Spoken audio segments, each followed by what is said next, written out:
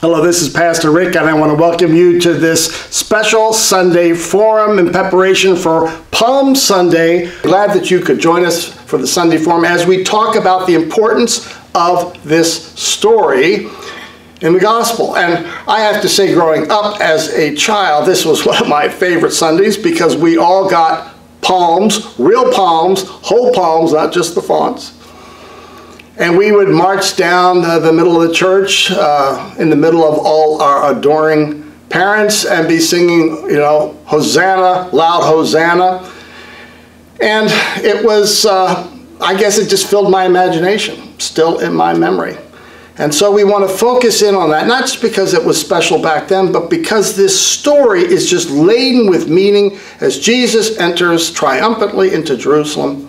He's coming in claiming to be the king, claiming to be the Messiah, and also the new Lamb of God who takes away the sin of the world. He's entering into the city during the Passover meal. And so I guess I have to say this is not a children's story.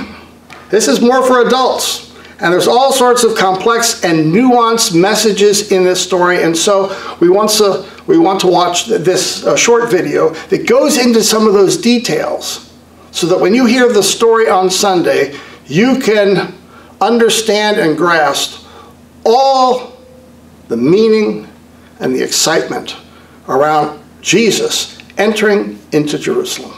Let's watch the video right now.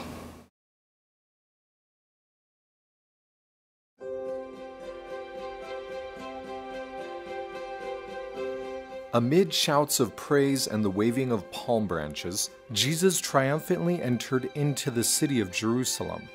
This event marked the beginning of the most significant week in human history. Understanding the historical setting of this singular event can teach us of the ultimate mission of the Savior, as the Lamb of God and the true King of Kings. To better understand the importance of the triumphal entry, it is helpful to first understand its correlation to the feast of Passover or Pesach. Passover was the first of three major Jewish feasts celebrated each year. The feast was to commemorate the deliverance of ancient Israel from bondage in Egypt. According to Exodus 12, the Lord commanded Israel to select a lamb without blemish on the 10th day of the first month. Once selected, the lamb was then brought into their homes to live with the family for the next 4 days. On the eve before the start of the 15th day, they were then to kill the lamb, smear the blood on the doorposts, and share together the Passover feast. If they did this, the Lord promised that the destroying angel would pass by them and spare the firstborn of the home. Every year afterward, Israel celebrated Passover to remember the great deliverance from bondage. In addition, the Jews at the time of Jesus were looking forward to a coming Messiah, who would hopefully likewise during Passover deliver them from their Roman oppressors. With this background in mind, let's study the events of the triumphal entry. Shortly before Passover, the Savior began his last mortal journey to Jerusalem. Like Jesus, hundreds of thousands of Jews were also arriving to celebrate the feast. With the city swelling beyond capacity, many would have camped on the Mount of Olives and surrounding areas. Jesus chose to stay in nearby Bethany with the family of Mary, Martha, and Lazarus, whom he had just raised from the dead. News of this remarkable miracle spread like wildfire. The promised Messiah had come. As the Savior and his disciples climbed over the Mount of Olives, with the temple glistening in the morning sun, the people cut branches from palm trees, waving them excitedly, and laid their garments on the ground to cover his path. The significance of the timing is unmistakable. According to the synoptic Gospels of Matthew, Mark, and Luke, the day Jesus entered was the 10th day of the month, 5 days before Passover. This would mean that on the very same day that the Jews were selecting their Passover lambs, Jesus, the true Lamb of God, rode into Jerusalem and was symbolically chosen by the people. Also, just as the lambs would be brought into the homes of the people to stay for the next 4 days, so too Jesus came into his Father's house, the temple, and taught for the next 4 days before his death. This act of worship by the Jews during the triumphal entry fulfilled the prophecy of Zechariah, which stated, "Rejoice greatly, O daughter of Zion. Shout, O daughter of Jerusalem. Behold, your king is coming to you. He is just and having salvation, lowly and riding on a donkey." Sadly, as the week progressed, the Jews saw that Jesus did not come as the conquering Messiah they had hoped for. They realized that Jesus would not bring them the political deliverance they so desired.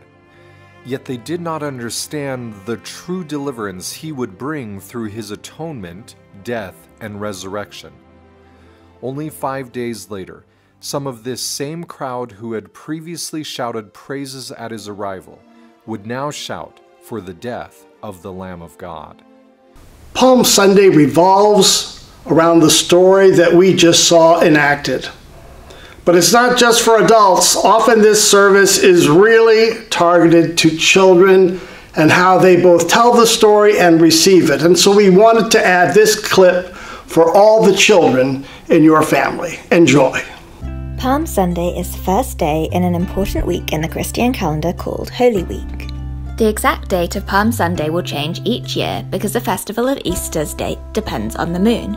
However, Palm Sunday will always begin a week which follows with important days such as Maundy Thursday, Good Friday, and Easter will be on the Sunday following Palm Sunday. On Palm Sunday, Christians remember the story of Jesus entering Jerusalem on a donkey. Jesus rode a donkey as opposed to a horse because it was a humble way to travel and showed that he came in peace. It also fulfilled a prophecy from the Old Testament which said that the king would come, gentle and riding on a donkey. A large crowd welcomed Jesus, waving palm leaves, shouting Hosanna, and throwing their cloaks at Jesus' feet to make the way less bumpy for him. They laid palm leaves in front of him as a sign they believed his message and that he was king. Jesus healed the lame and the blind at the temple, but not everyone was happy. Some of the chief priests and teachers of the law disapproved.